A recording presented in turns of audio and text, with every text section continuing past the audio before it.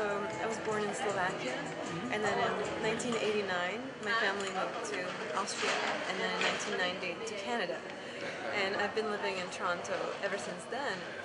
But I've had a lot of nostalgic feelings towards Europe, and I decided to go back. And I lived in Germany for 1 year, and in England for 1 year, and then I went back to live in Slovakia for 2 years to have that experience. But I've traveled to Italy, and I love the country, and I visited Milan, Venice, Rome, Florence, and Positano, Naples, and I really love the architecture and art because I studied it.